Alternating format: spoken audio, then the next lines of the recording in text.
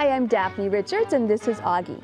Our question this week is about collecting seed, a simple process that is nonetheless a little confusing. When should seeds be collected and can they be collected after they freeze? First, let's address the issue of freezing. Since most plants will complete their flowering and fruit production prior to any freezing conditions, this is normally a moot point since you'll collect them from the plant before they fall to the ground. But ultimately, most seeds that there would be any chance of you collecting closer to frosty times will be from dry fruited plants. We'll get back to dry versus wet fruits in a second. But back to the freezing.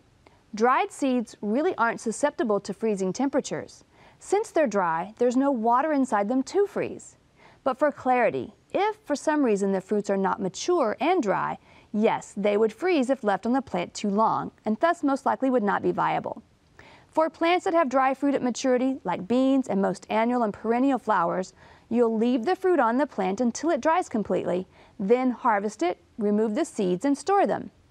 For plants that have wet fruits at full maturity, like squash, pumpkins, and tomatoes, you'll harvest the fruit at the normal time, then remove the seeds from the fleshy fruit and allow them to dry. For all seeds, it's best to keep them in a cool, dark, dry place, either in small paper sacks or in plastic containers. Then plant according to life cycle in either fall or spring. For specific information for particular plants, contact your local county extension office.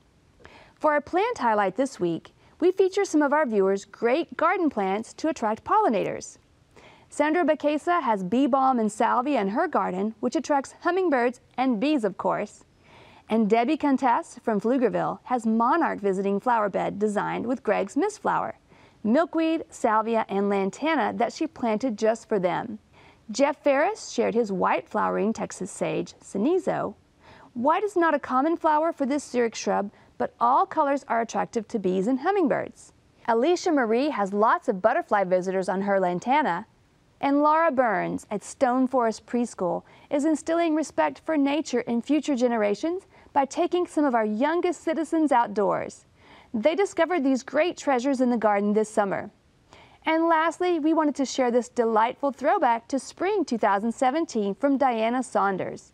When a baby blue jay hopped onto her patio, she grabbed her phone for a shot of the dad blue jay feeding. We'd love to hear from you, so check us out at klru.org/ctg to send us your questions, pictures, and videos.